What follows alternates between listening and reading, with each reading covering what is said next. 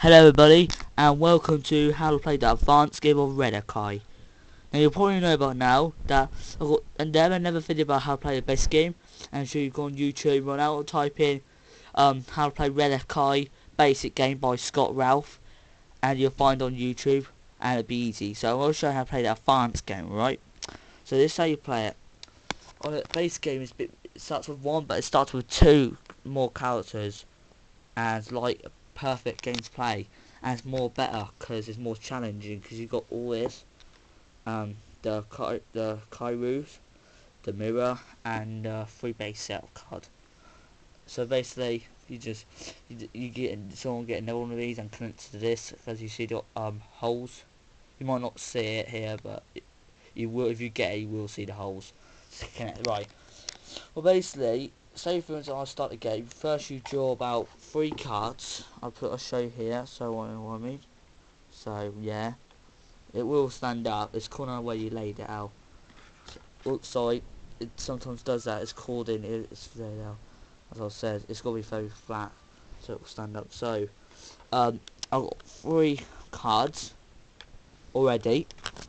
Now if I'm starting to have 4 Kairus, recharge it. So I've got a perfect selection here. So all I'm showing you today is just basics, right? In basic game, you play it for free when you draw a card, the first card from the hand. But in this game, you draw 3 cards and you choose. But it's Kyrus time. No one you see these on the top left corner. You see a number there, like 4, 8, 8. So that's how much it costs. So each per turn, some cards use later.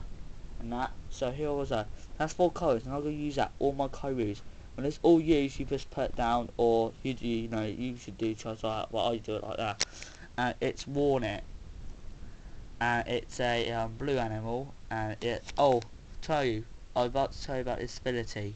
This ability, it says when you play an attack with meta charge, gain 1 Kairu if you play a monster this turn. So I don't understand what that means yet, but still I will get used to it. So, well, I want you to decide before I press down, because what this will be good with, the last video I said it with, will it go with Maya, or Kai, or Boomer? Your choice. I'll give you 3 seconds to think, and I'll put the card down.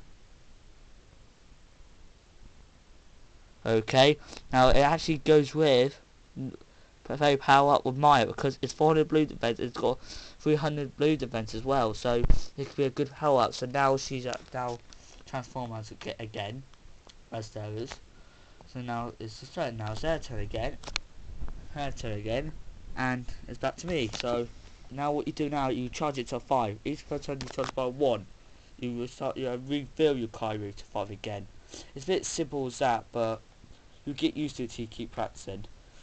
And now you draw a card again, and I've got Doom Point, and some of them are very good, some of them are not. Right, 5 cards. So it says right. I'm going to show you another move, Doom Point, and now this one's a move this time. I'll play 1 card. You got 4 cards. Some of them has react cards on them. It says react, but this one doesn't. So if it says react, you can sometimes use it to stop it. But I'll use Doom Point on Maya, but as I say, warn it. It's now got 1 bar, and it's more better now because there's more clearer, as you see here. And the other 2, they're not. I'm sorry about that. They're not damaged yet. So you basically see that how protective your characters are. Yeah.